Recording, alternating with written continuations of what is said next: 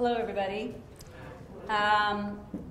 So I'm going to talk to you today about something a little bit different. Before I became a law professor, I was a portrait painter. I painted oil paintings on commission. This is one of my paintings here.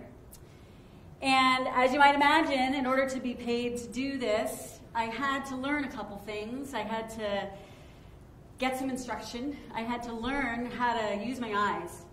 I had to learn how to see.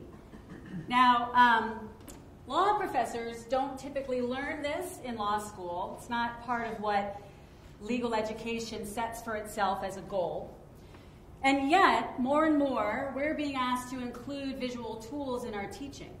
Professor Ritter actually set this up for me perfectly and really laid out the case for why we have to take the visual landscape of the classroom more seriously than we have in the past. Now, some of us may have, in fact, already responded, many of us have, responded to this imperative. Maybe we've put some PowerPoints into our repertoire and we didn't have them there before. Maybe we've even realized that we have to put some images in those PowerPoints to really leverage on their impact. But what I want to talk with you about today is the possibility of thinking more broadly, there goes the microphone, more broadly about what we mean when we say visual tools. And also, I want us to think a little bit about what we're placing in front of our students' eyes. So what do I mean by that? Visual tools is everything from our syllabus to our handouts to what we write on the whiteboard. All of these are visual tools. We communicate visually right now. Even if you don't use PowerPoint, you're communicating visually, and it's so powerful. That communication is so powerful in part because we can't avoid it. Unless you close your eyes, that's going to come in. There is a message that's going to be sent by your visuals. So, like all good lawyers and well-trained law professors, we should care about that message. We should want to connect it with what we're actually hoping our students are going to do and what we're going to be doing with them. So, before I move on to talking to you about some of the tools that visual artists use to sort of see the landscape, I'm going to say that this is not going to be a PowerPoint tutorial. I actually don't like PowerPoint that much. I'm not that good at it. Many of you are clearly much better at it than I am. But what I do know is I know what I see. When I walk into classrooms and I see visuals they're not doing what I think they could do, it makes me realize that we could all be better. We could all be more visually literate. So I'm hoping at the end of my talk that you're going to walk out of here seeing just a little bit differently. So I'm going to start with color. Every beginning art student learns that color falls on a spectrum between warm, so that's your reds and oranges and yellows, to cool, blues, greens, purples. And there's also a spectrum of color saturation. So on the one hand, you can have colors that are highly saturated with a lot of pigment, really bright and punchy, all the way down to colors that are sort of drained of their pigment and very pale or desaturated. Now, in art school, you learn that if you want to create space in your image or whatever it is that you're creating, you'd be well advised to put the cool, desaturated colors in the back and the warm, saturated colors in the front, in the foreground. Check this out. This is actually it works because of an actual optical illusion. When we look at items on the horizon line, they tend to be cooler and desaturated, just as you can see in this image. Now, once you start looking for this, you're going to see it everywhere because it's a phenomenon. Objects in the distance are drained of color and they're cooler. So you might say to yourself, well, what does that mean for me? Well, now I'm going to talk just for a second about this idea that Daniel Kahneman, who's a psychologist, he wrote about this idea in a book called Thinking Fast and Slow. Some of you might have read it. He talks about this idea of cognitive ease, that the brain actually takes in information more readily, more fluidly, and processes that information with greater proficiency if the brain isn't distracted by other stuff. So if you show something that is clear, familiar, recognizable, it's going to pass straight through whatever blockers the brain might have and be received more readily. So what does this mean for you as a law professor? Well, if you're choosing between colors, right? So you want to decide how you want to arrange something, even if it's just in PowerPoint or some other, use some other visual, you might, to take advantage of this notion of cognitive ease, want to choose colors that seem familiar, that seem clear, that don't seem distracting or otherwise disorienting. So, with respect to these, one of these follows the warm-cool paradigm that I was just describing to you, and the other one doesn't.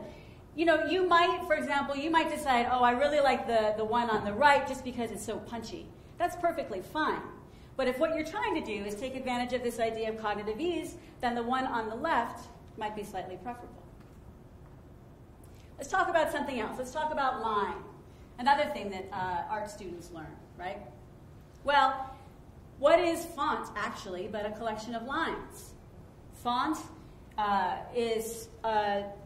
fonts collect lines, various thicknesses, various weights.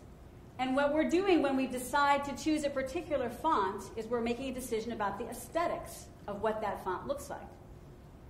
So here are a few examples. And interestingly, that at the top is not Apple Chancery. It's actually a decorative script, so it kind of looks kind of curvy.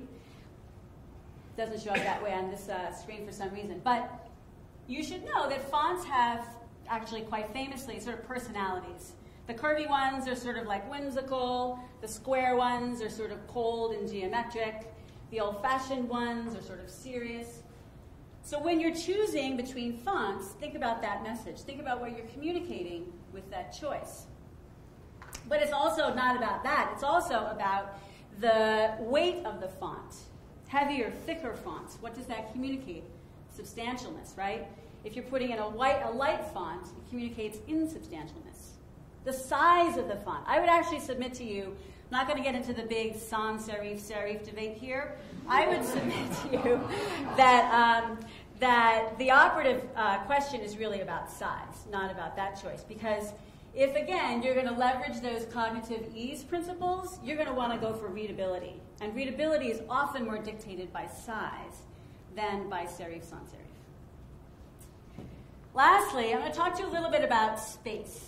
Because all visual artists, photographers, painters, digital designers, think about where they're going to put their marks in space.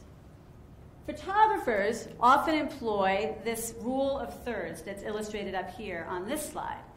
So what does this mean? It's very simple. You just take a picture plane and mentally divide it into thirds, both vertically and horizontally. So like draw imaginary lines in your mind. And at the intersection of those lines, those are called focal points. Those are places that your eye tends to go in a rectangular picture frame.